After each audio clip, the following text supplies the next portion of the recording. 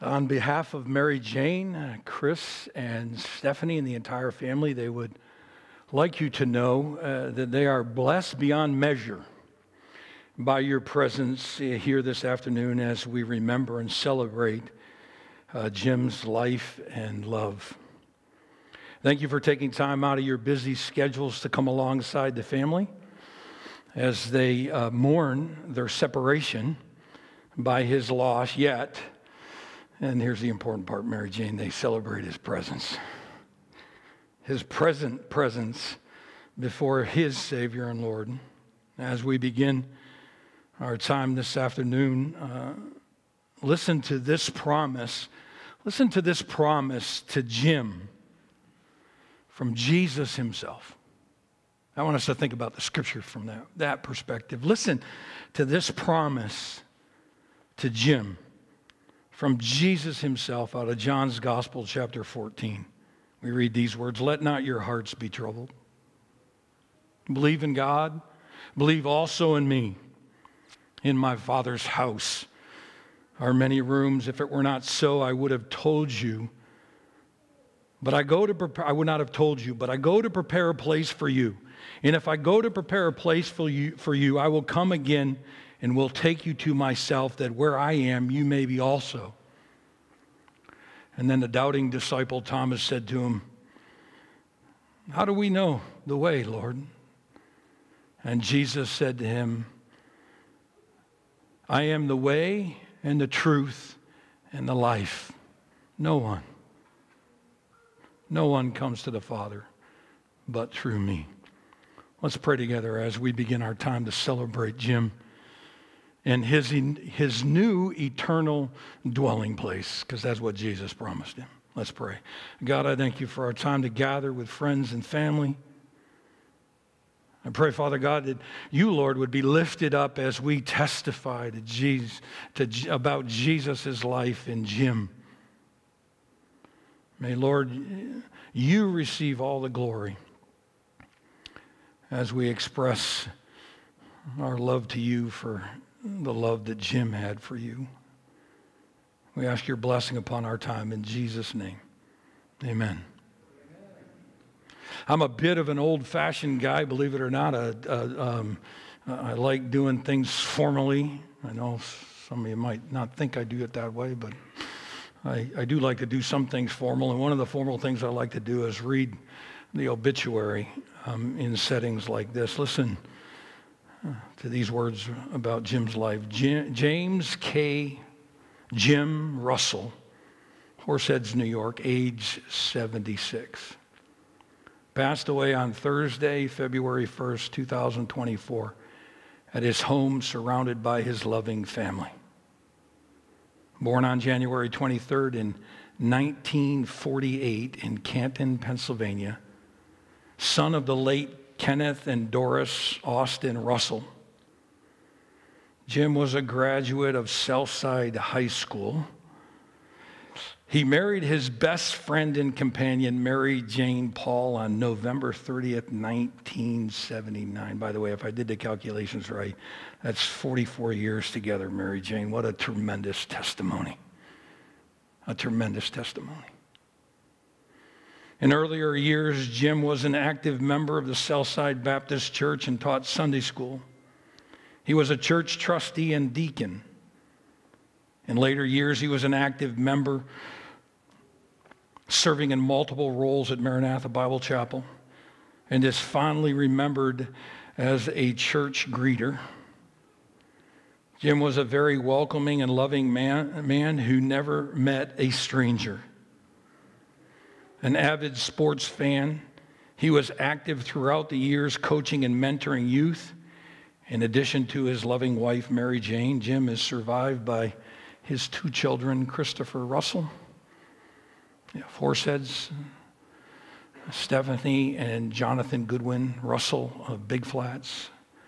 3 grandchildren, Riley Goodwin, Aubrey and Noah Russell. 6 siblings, Judy and Kurt Dickerson, Sandy and Dan Vineyard, Pat and Van Gillett, Carol Jividen, Richard and Pam Russell, and Janet Bierlein, several nieces, nephews, cousins, and many close family and friends. In addition to his parents, Jim was predeceased by his two brothers-in-law, Gary Jividin and Joseph Bierlein.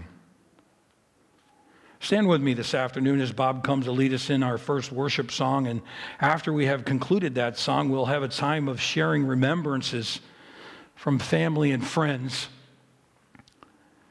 So if you'd like to share something, please be considering what you might share after we sing. So let's stand together. Noah, Jim's grandson, is going to come and give some words. I'll give you a microphone, Noah, so they can hear you. All right? There you go, buddy. Hi, I'm my grandpa's grandson, Noah. So I'm just going to start off with the definition of grandfather. Grandfather, the father of one's father or mother, also a term of respectful familiarity and foundation setter of the family that he will soon raise. Grandpa wasn't really the talkative type, but he didn't have to be the talkative type. He showed everything just by his eyes and attitude. He always expressed his feelings in the best way possible, and he always loved the ones around him.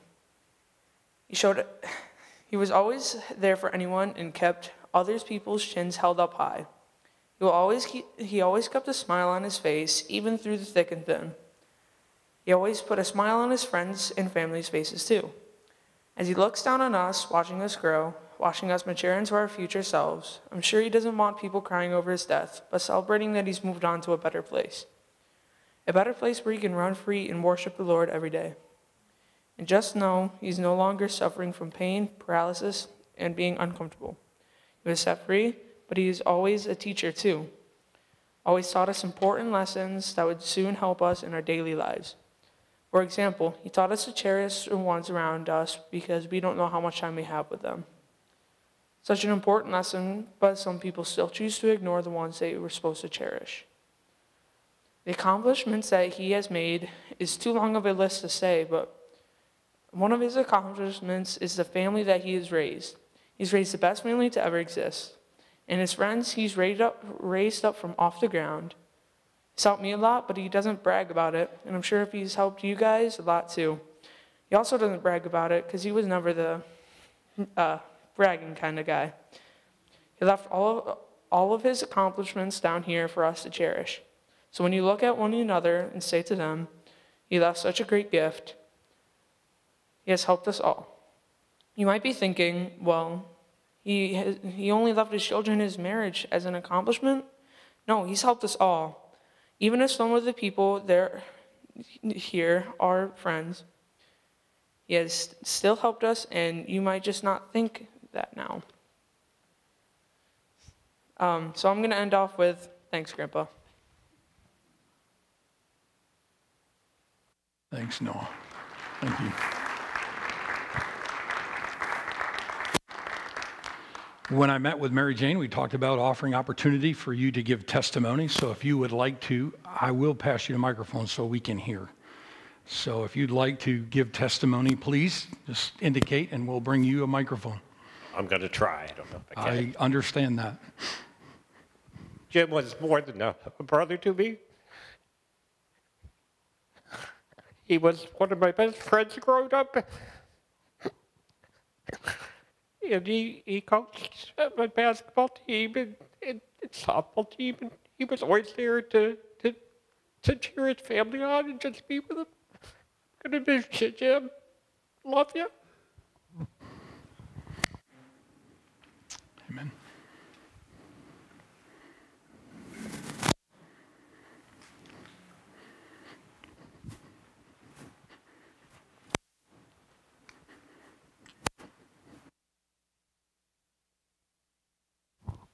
Just want to say, because of the church, that Jim and my husband Roger, we had a lady on Sunday who came to Mary Jane and I, and she said, "I'm so sorry about Jim, and then I didn't know your husband gone too."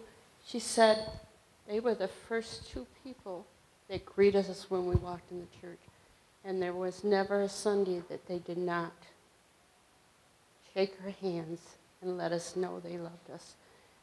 And you know, this is a great loss because Jim was so burdened for our church and wanting to see people love God.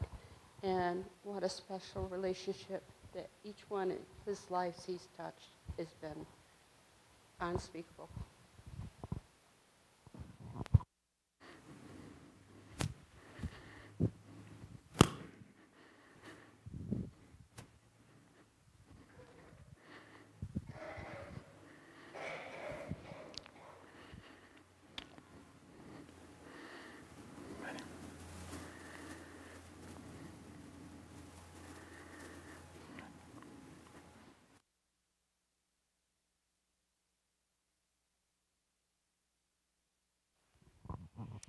We didn't know Jim very long, but I'll never forget the first time that I met him. We came to visit. Our daughter was helping with the musical program, and we were taking care of the kids while she did that. And there were Roger and Jim going up and down the aisle, speaking to everyone, making them feel welcomed. And I thought to myself, if God ever brought me to another church from where I was going, this probably would be the one. Lo and behold, here we are, moved to Horseheads. And there was Jim. And there was Roger still doing it, loving God, loving the people, loving church, and making everyone feel so welcomed. And I know they're doing the same thing. Once in a while, we went out to dinner with them. Love the bantering back and forth that Roger and Jim did. And Rod, once in a while, pulling in everything that they accomplished and did around the church building that maybe nobody else knew and noticed, but it was very obvious. So I know, just like Pastor Sam said Sunday, Jim loved God, he loved his church, and he loved his people.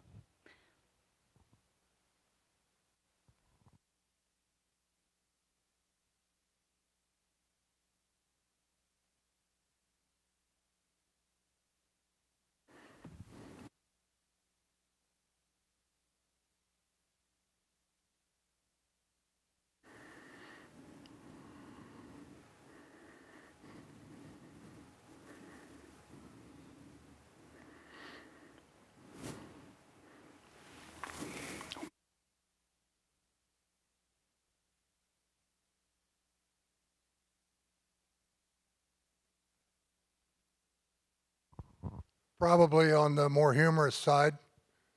I knew Jim from riding lawn tractors. He used to cut the back 8 to 10 acres, and even when he wasn't feeling well, he'd get out there and do it. And he was a great encouragement. Rod Kerr the same way. I know Rod's here. He would speak the same. When I continued to play softball, Jim and Dave Westlake would show up at the ball games.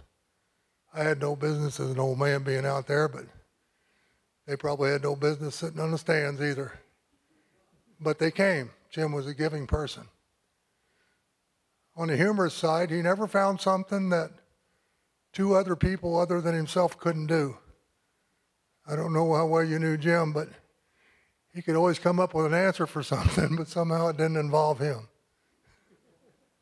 For that reason, I kind of named him WD-40 or 10W-30 because he was really slippery.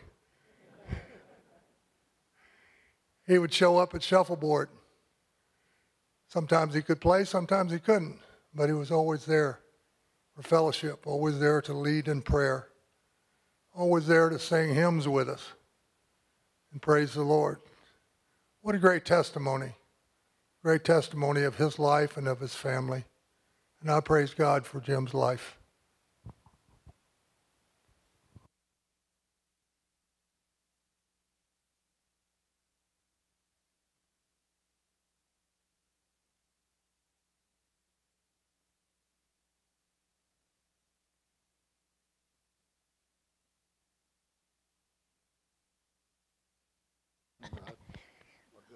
Yep. Well, I think Jim and Roger both, Faye and I, are largely here because of their love that they showed and the way they loved the church.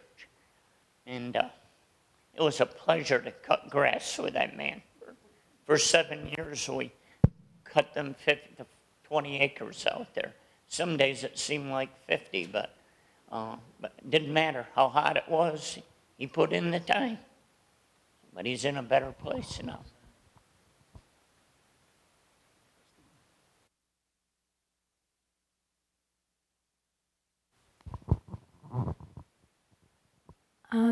I wanted to speak for Janet, who's not here. She's in Florida and wasn't able to get here. She said that Jim was a blessing for her when her husband, Joe, was terminally ill with cancer. He helped a lot for Joe. And then also, at the same time, the kids were living with Rich and I. And every day she came during the week and came and got the littlest ones, Jacob, who was 2, and Tyler, who was 4. She came and got them from our house and took them up to the babysitters, which was Amy, who now is married into the family. And he took them up there every single day for me so that I could then go on to work. And if he hadn't done that every day, I don't know what I would have done. But he helped out in other ways as well for Joe. So Janet said that he was such a blessing for her, and she wanted people to know about that. And also, in the last couple of years, we, as a group, Pat and Van, Rich and I, Mary Jane and Jim, would get together to go out to dinner, or they would come to our house and we would play dominoes. And Jim always had some jokes and comments, and I just remember the last time we played dominoes was January 6th, and he lost big time on one of them, and he had a whole bunch of dominoes and a whole bunch of points, and you're supposed to add them up yourself and tell Van how many there were, and he looked at them all, and he just took them and he shoved them over to Mary Jane, and he said, "Too many." And he just gave them to Mary Jane and said, "You got to," kind of like she had to add them up. So he was making us laugh even then. So he will be greatly missed.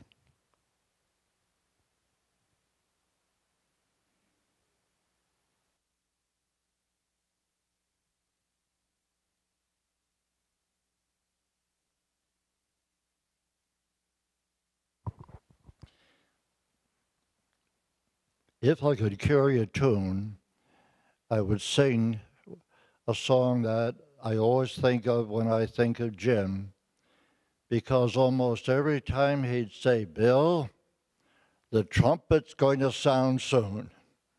And for Jim, it sounded this past week. He's with the Lord now. And I guess one of my favorite sayings is this, and I can only modify it today. I'm going to see Jim again. May not be here. It may not be in the air, but it will surely be there because of Jim's faith in Jesus Christ as his Lord and Savior. The trumpet will sound one day, perhaps for us individually or together. What a wonderful, glorious time that is going to be. Thank you.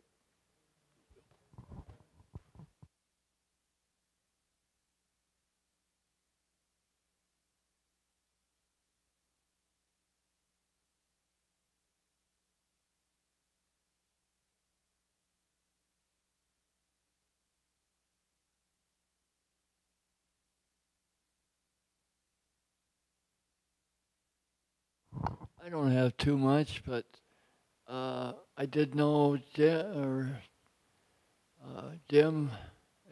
and his family at Southside, and his Mary Jane's parents, and the Russells too.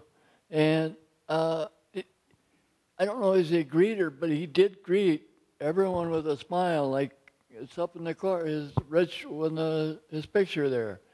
He greeted everyone each Sunday, and he was very friendly, and they comforted me and I lost my job one time, and they both, Mary Jane and Jim, comforted me.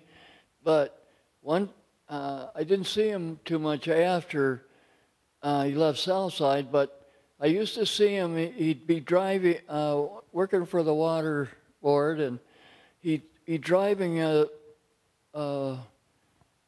van full of workers somewhere.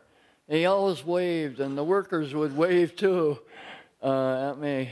I've seen him a couple times like that. He was a great guy, easygoing, laid back. I will miss him. I'll miss him. Thank you.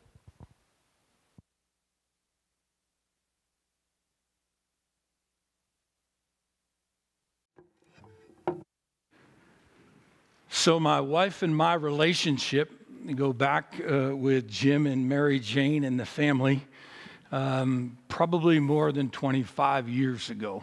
I didn't do the actual calculation, but I was brought on staff here at the church as a bivocational part-time youth pastor. And I had Chris and Stephanie in our youth group together. Our relationship goes back that far. And Jim served in a number of positions here at the church. He was a trustee, a head trustee. He was on the governing board back when we had a dual board system in the church. He was a deacon. He was an elder. And he was a greeter. Now, I left the greeter as last on purpose because Jim had a twisted way of greeting you. He would walk up to you on Sunday morning and he would shake your hand, but he would do this right at the last moment.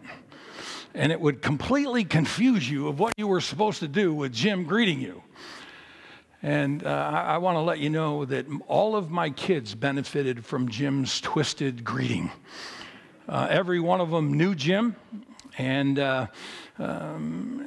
they appreciated, just like the testimonies you've heard this morning, they appreciated that someone came up to them on Sunday morning and acknowledged them. They weren't just a body.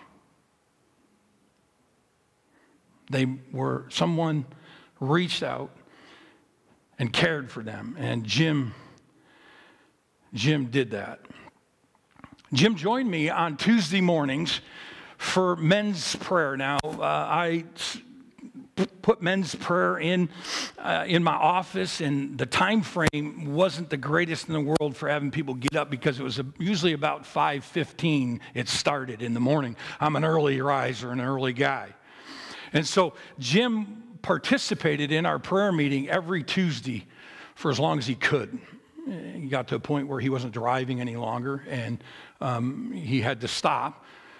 But in that prayer meeting, we have 4 or 5 guys every Tuesday morning, and Jim was faithful to that prayer time. I love the role. I was honored when Mary Jane called me last week. She called me on, I believe she called on Thursday, the day Jim passed, and talked to me about doing the service for him. And I was able to go down to the house and pray with Jim before he passed and meet with the family.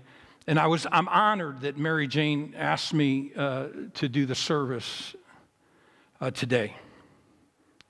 And I love the role that I have in the service today, and that is I get to tell you about my friend's faith. Because Jim was a good friend of mine.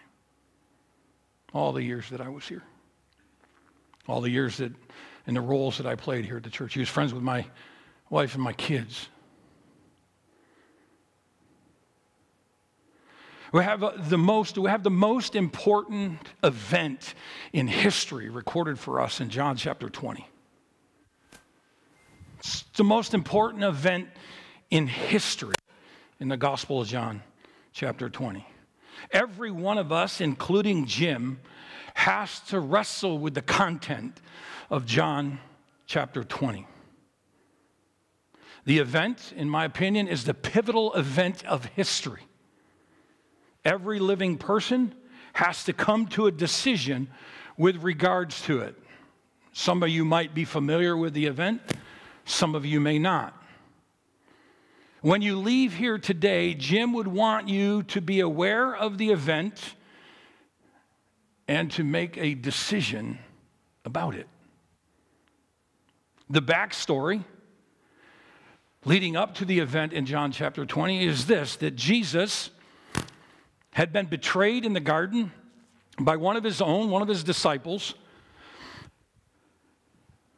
and he's been arrested and he's been tried 3 times illegally for crimes he never committed. And he's been condemned to death, to be crucified.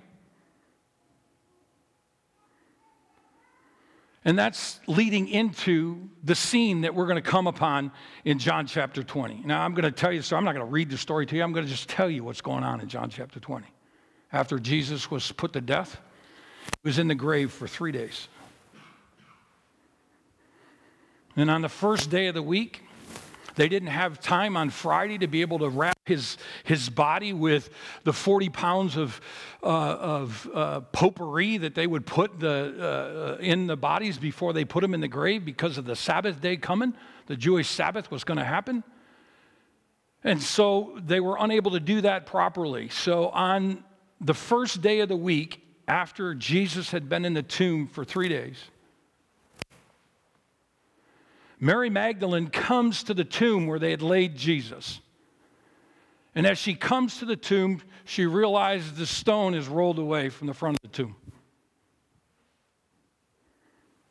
It was under the guard of the Romans, and the stone's missing. And she looks inside, and she sees 2 angels. She's beside herself. She doesn't know what to do. She's come to the grave to put the spices in Jesus' grave clothes. And so what she does, because back then they didn't believe women's testimony, what she does is she runs to the disciples and she runs to Peter, who's the leader of the disciples, and she tells Peter and the other disciples that are there with him that Jesus is gone. He's not in the tomb.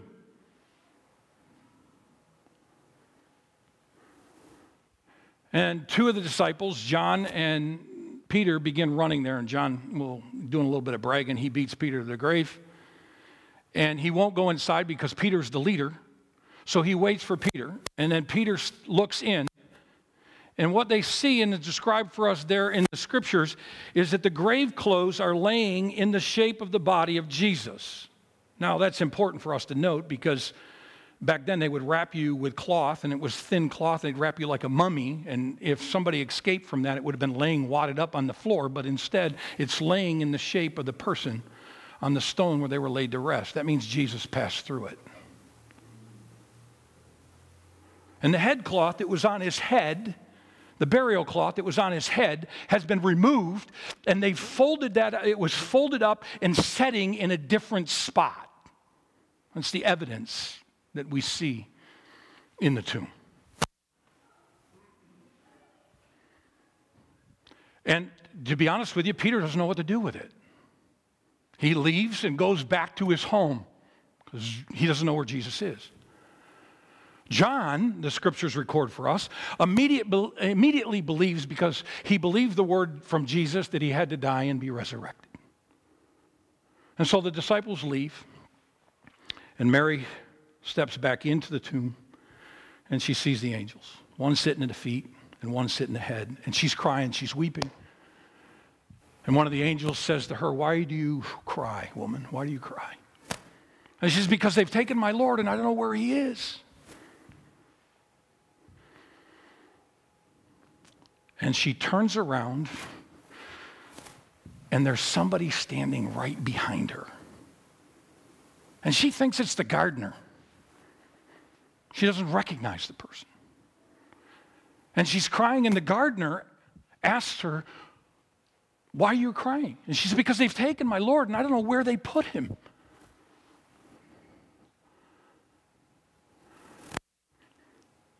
And she asks, do you know? And the gardener says to Mary, Mary. He calls her by name, just like Jim would call you by name. He calls her by name, and immediately Mary recognizes it's Jesus. It's the resurrected Lord, and she's having an engagement with him. He's not dead. He's alive. And he sends her on a mission, go tell the disciples, and so she goes. And the disciples are gathered in the upper room. They're scared because they think they're next because they had crucified, they crucified Jesus, and the disciples are saying, well, we must be next. So they're keeping hidden, and they're staying out of sight, and they're locked up all together in the upper room. And all of a sudden, Jesus is in front of them. Nobody opened the door. By the way, that's pretty cool. I just want to let you know. Just like he passed through grave clothes, he just passed through the door. And he shows himself to the disciples. Now you can imagine, how'd you like to be in that room? I'd love to be there. It's great that we have the scriptures because they take us there. And then about 8 days later, one of the disciples who wasn't there, Thomas, Doubting Thomas, he's known as. This is why he's called Doubting Thomas. Okay? He didn't believe what they told him. He wasn't there the first time. So Jesus does it again. Pretty cool of Jesus, isn't it? They're together again like 8 days later. Doors locked. And poof, Jesus. And he says to Thomas, touch the wounds. Put your hands on the wounds that they crucified me with. See the wound on my side. And then over the course of another several days, because Jesus was here about 40 days before he left, he shows himself to a number of people. And in one case, he shows himself to over 500. Jesus is alive. And there's no doubt. There's no doubt. Jesus is alive.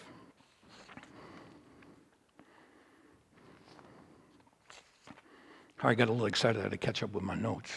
Hope that's okay, Mary Jane. Why is it important? Why is it important? And why do we have to make a decision about this scene? Why is that important? Earlier in John's gospel, the writer of the Gospel of John wrote these words, "For God so loved the world that he gave his only begotten Son." That would be Jesus. "And whoever believes in him shall not perish but have eternal life. For God did not send his Son into the world to judge the world, but that the world might be saved through him." Folks, God sent his Son into this world, this broken world, this mess we're in. Yes, we're in a mess. But God sent his Son into this world not to judge the world, but to save the world. But there is judgment. There is eternal punishment. In fact, here's what I want to tell you this morning. Jim was a wonderful greeter. But one thing Jim understood was he never met a mere mortal. C.S. Lewis said it this way. C.S. Lewis said, listen folks, there are no ordinary people. We heard testimony to that. There's no ordinary people. You have never talked to a mere mortal. You want to know why? We all live forever. We're all eternal beings. That's how God created us. We're all eternal beings. The Apostle Paul wrote of the negative result if this scene that we're talking about, if this resurrection scene that we're talking about, where Jesus wasn't in the tomb, the Apostle Paul wrote about this negative result if the resurrection in John's Gospel, chapter 20, is not true. Here's what he wrote. Listen to these words that the Apostle Paul wrote related to the event in John chapter 20. He said, "Now, if Christ is proclaimed as raised from the dead, how can some of you say that there is no resurrection from the dead? And if there's no resurrection from the dead, then Christ wasn't raised. And if Christ has not been raised, then our preaching is in vain and your faith is in vain. We are even, listen, he went on to say, we are even found to be misrepresenting God because we testified about God that he raised Christ whom he did not raise, if it is true that the dead are not raised. For if the dead are not raised, then even Christ had not been raised. And if Christ has not been raised, listen, your faith is futile and you are still in your sins. Then those who have fallen asleep, by the way, that's speaking of Jim. But those who have fallen asleep in Christ have then perished. If in Christ we have hope, and listen, folks, and if in Christ we have hope in this life only, we are to be pitied most. But in fact, then listen to Paul's testimony, but in fact, Christ has been raised from the dead, the first fruits of those who have fallen asleep. For as by one man came death, that's Adam, and sin entered the world, that's why we are in sin. By a man has come also the resurrection of the dead.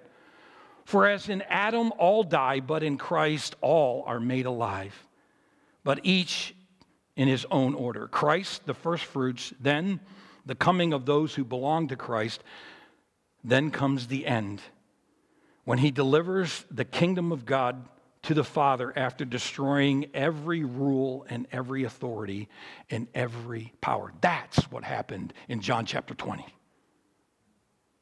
That's what happened in John chapter 20 in the resurrection. Jesus destroyed the power of the enemy over death.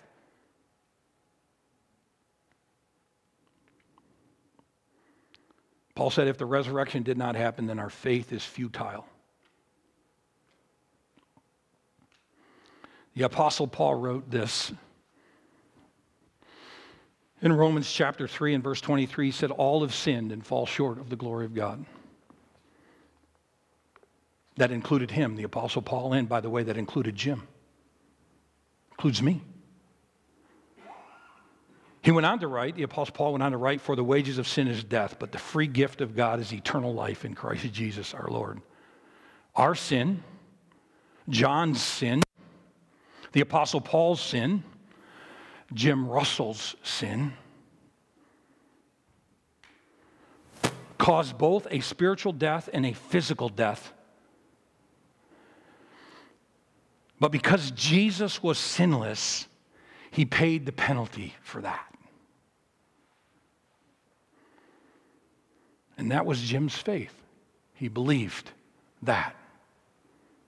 And then Jim did what else the Apostle Paul wrote about in Romans. He said this, that if we confess with our mouth Jesus is Lord and believe in our heart that God raised him from the dead, we will be saved. We're rescued. Eternally rescued. So that we're not in eternal punishment, but we're eternally with Jesus. When we reach out and we take hold of Christ, confessing our sins and believing in him, that God raised him from the dead, and that God accepted his sacrifice as just payment for your sin and mine, we're saved and we live eternally. That, folks, I just want to let you know, is Jim's present reality. Amen? That is my friend's present reality. He's present before his Savior and Lord. Let me ask you this question. See, because I really believe that Jim would want me to ask this question of you today. Have you believed and confessed your sin so that you have an eternal home in heaven alongside of Jim? You can be condo mates, I just want to let you know. And trust me, the condo is going to be better than anything you can have here. Okay? Mine's a log cabin. I forego the condo. I told Jesus a while ago, I want the log cabin in the woods.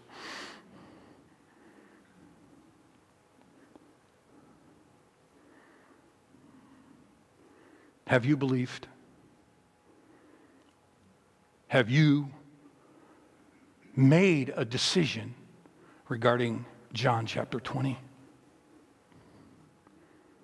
When I met with Mary Jane, and she requested that I share with you today, I've been reading through the New Testament, and I happened to be literally the day that Mary Jane was calling me, I was reading John chapter 20. And when she asked me, that became the scripture for today. That's the way Jesus works, by the way. Have you made a decision regarding the resurrection? Have you dealt with John chapter 20? Because the Lord was not in the tomb. He was there with Mary after the resurrection. Jim, my friend Jim, completed his journey home last Thursday at around 9:30 when I received a text from Mary Jane. The Apostle Paul spoke of his journey home when he wrote these words to the church at Corinth. He said, "For we know that if this earthly tent," that's the one that Jim was living in for 76 years, "we know that if this earthly tent, which is our house, is torn down, we have a building from God, a house not made with hands, eternal in the heavens. For indeed, in this house we groan." By the way, Jim was groaning, struggling with Parkinson's and hearing and deteriorating health. "For indeed, in this house we groan longing," but that's what he was doing. He was longing to be clothed with our dwelling from heaven. I cannot think of a better way to describe Jim's faith this afternoon. He was groaning and longing to be clothed with his dwelling place in heaven, his new tent. Listen, folks, a body free from Parkinson's disease, a body free from the loss of hearing issues, a body now present eternally with his Lord and Savior, Jesus Christ. And I want to let you know that his journey home didn't begin with his frail body. It didn't begin with Parkinson's disease. It didn't begin with hearing loss. His journey home began and was complete when he confessed his sin and he asked Jesus to forgive him of his sin and believed in him, the one who died and was reconciled and was resurrected, and Jim was reconciled with God. And I just want to let you know, from that point on, Jim was just traveling through this life, making people smile. That's what he was doing. He was just traveling through this life in this temporary home until he arrived in his eternal home with Jesus that he was promised. I mentioned that at the beginning when we opened up with Scripture. And I want to tell you this because I know Jim is my friend. I want to tell you this, that Jim's goal while he was here in this temporary life was to demonstrate his faith so that as many as possible could find their eternal home by confessing sin and believing in the one who was resurrected. I'm confident, listen folks, I can tell you this, I'm confident that Jim is in his eternal home, the one Jesus prepared for him. I'm also confident that he has a new body free from pain and any other afflictions. We're promised that in Revelation chapter 21. He will wipe away every tear from their eye, and there will be no longer any death. There will be no longer any mourning or crying or pain. Amen. Jim has been promoted to his eternal home, and he would want you to know, he would want to know, if he was here right now, present with us, he would want to know that you are headed to your eternal home with him. He would want to know that you've confessed your sins and you believed in Jesus' death and resurrection. Because of my friendship with Jim, I know that he would be pleased if I asked this question, do you have such faith? He'd be happy for me to ask that question to his friends and family? Do you have such faith? Have you confessed your sin and asked God to forgive your sin and believe in his son's death and resurrection as the just penalty for your sin?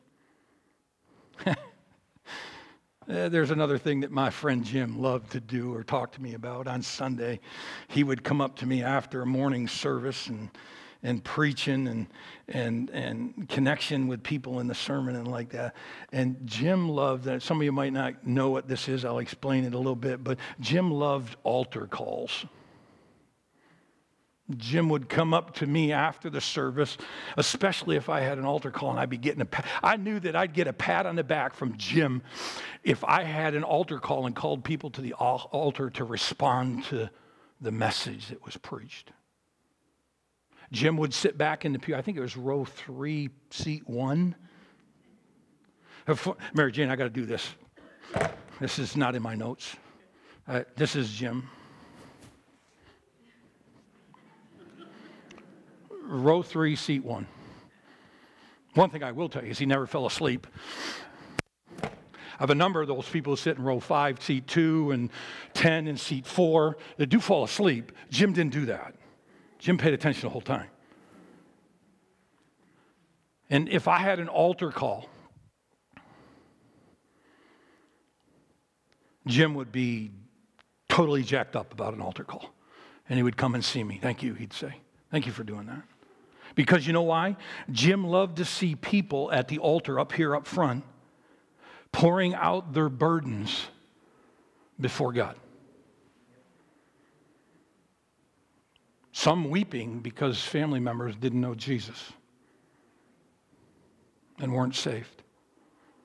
Some weeping because family physical problems and the loss of people, maybe, who died unexpectedly.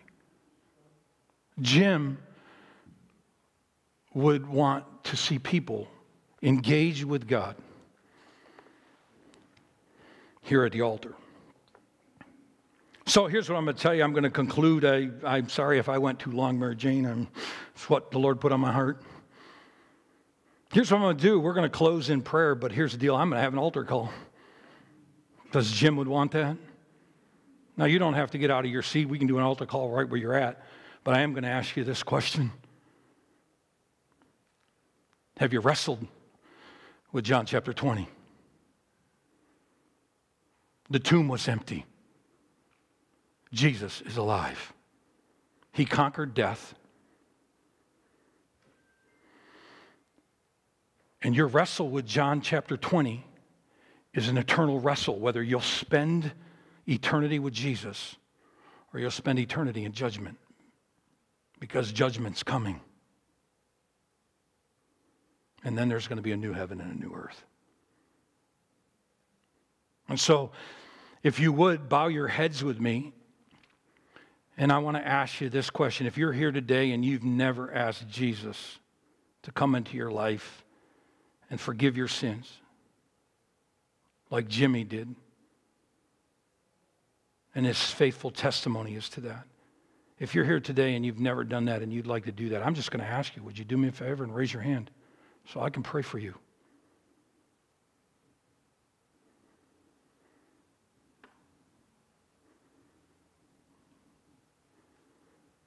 That's between you and God.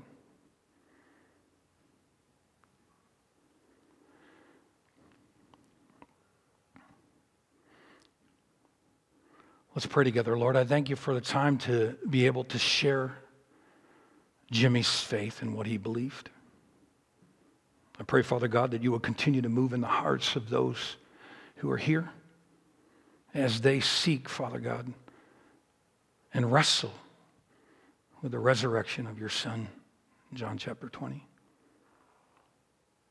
I pray, Father God, that they would sense your Spirit moving in their life and their call to confess and believe in Jesus, the one you sent to rescue them from eternal judgment and to bring them into eternal home with you. I ask in Jesus' name, amen.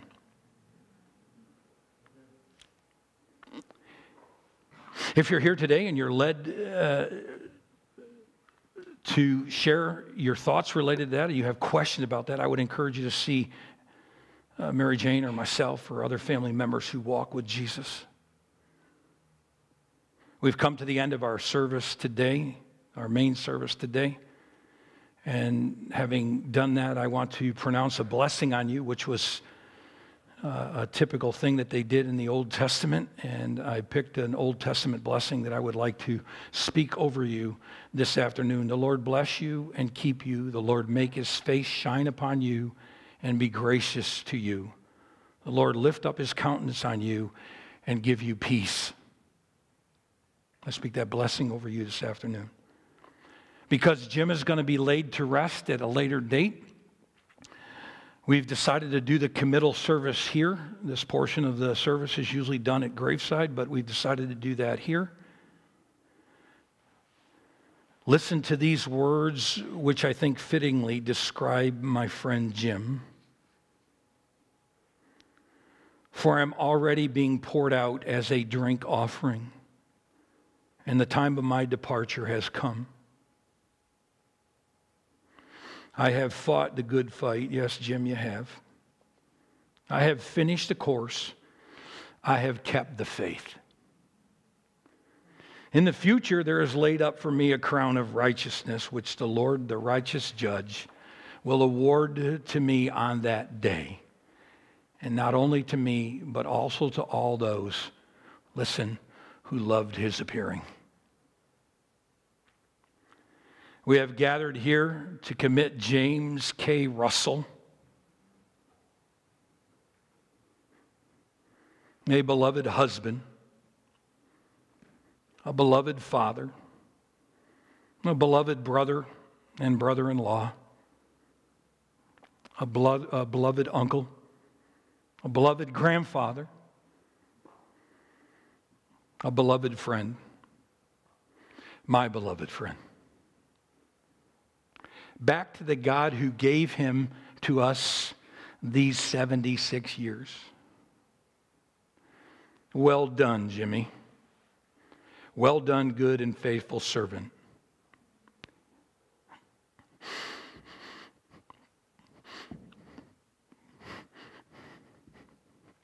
Well done.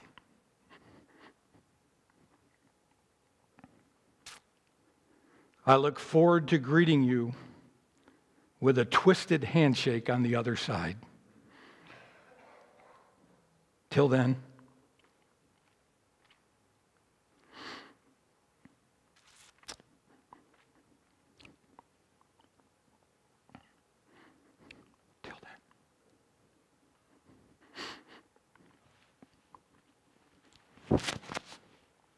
till then, well done, my friend. Well done.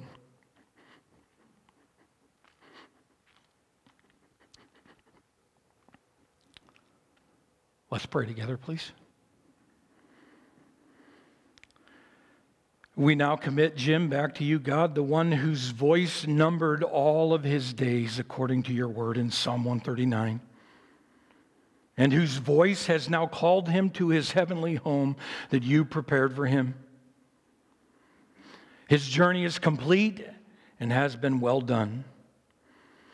I pray, God, that you would provide comfort and grace and mercy and peace to us, his family and friends who are left behind here, as we mourn the absence of his physical presence in our lives. But we celebrate his presence with you. In the name of Jesus, amen. This concludes our service this afternoon. I want to thank you all again for coming to support the family. If you would like to come, the family's here up front. If you would like to come and pay final respects to the family before you leave, please come. And God bless you as you go this afternoon. Amen.